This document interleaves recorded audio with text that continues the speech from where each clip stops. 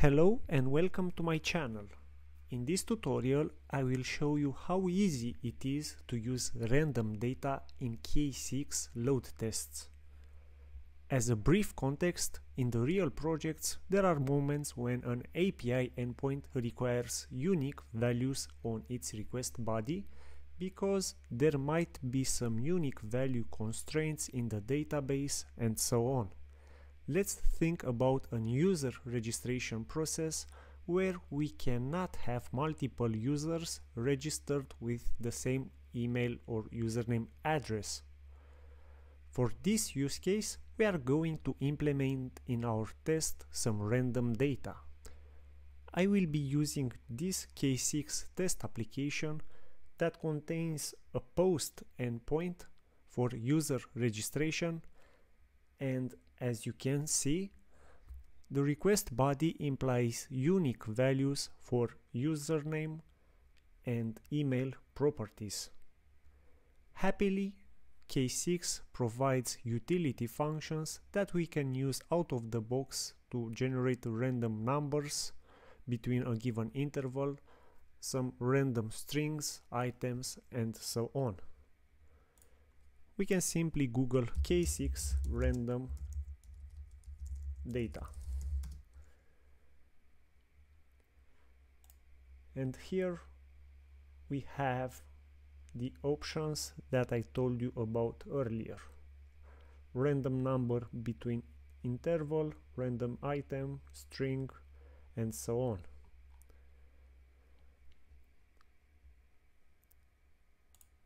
For demo purpose, here we have a K6 script file that we created in the previous step-by-step tutorial that you can find attached in the description below. We are using the same post endpoint for user registration. Here is the request body with the username and the email that we need to generate random data for. In my case, I will be using random string. From this example, I'm going to extract this import step and paste it in my script.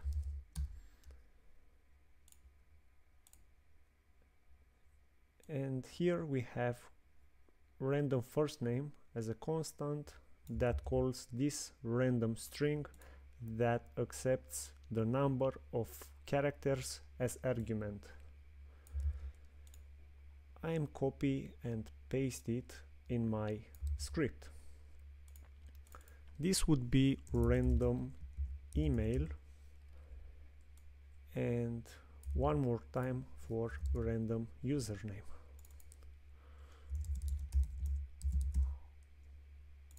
Of course, you could use the same random value for both username and email. So let's imagine that we want random email with 15 characters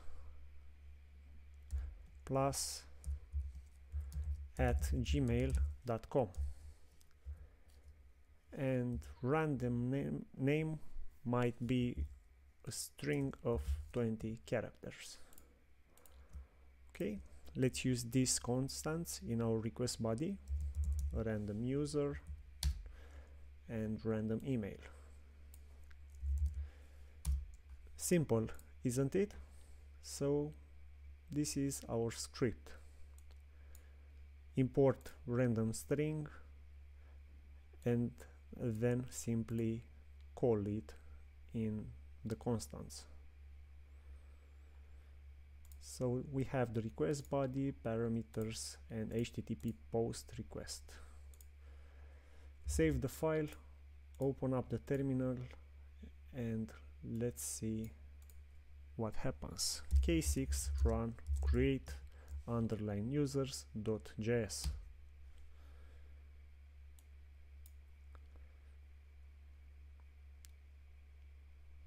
Test execution, test metrics, all these topics have been already covered in the previous tutorial. Great, the execution has completed and our test script passed. 100% checks, average request duration, and 0 request failed.